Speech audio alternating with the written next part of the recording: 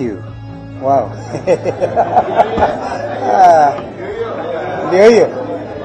Buffalo Soldier, ndio hiyo. Asante. Thank you. Thank you. We hear you.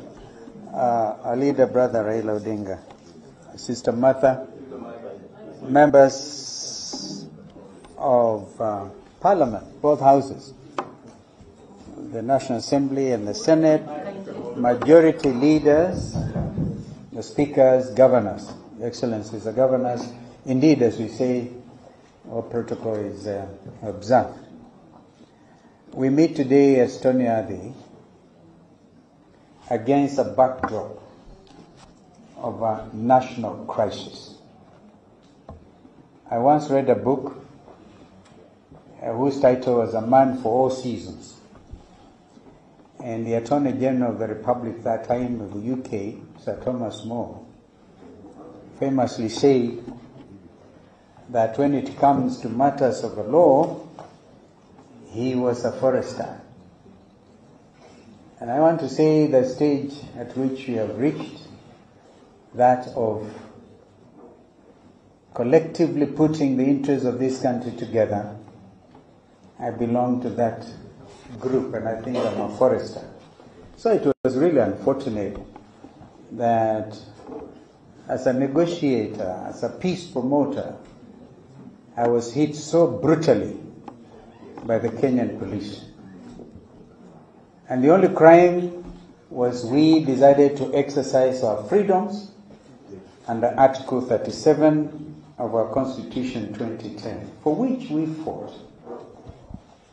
To get Constitution 2010, remember, this country was in conflict in 2007, 2008.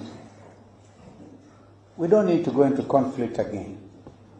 And the roles of the police and the institutions of governance are established are very well documented. So if people don't cross the line, Kenyans will live peaceably with each other. But now it appears to us the time to remind us is now of the fact that it is wrong to capture state institutions. Capture state institutions. Capture the judiciary. Even the national, even Parliament itself, as you know, has been under capture.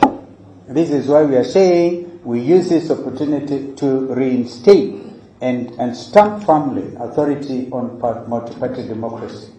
That you don't go poaching members who don't belong to you and pretend that you are acting democratically. So that is a very important matter in the terms of reference that were read by Brother Raila Odinga. And I firmly associate myself with those wonderful remarks.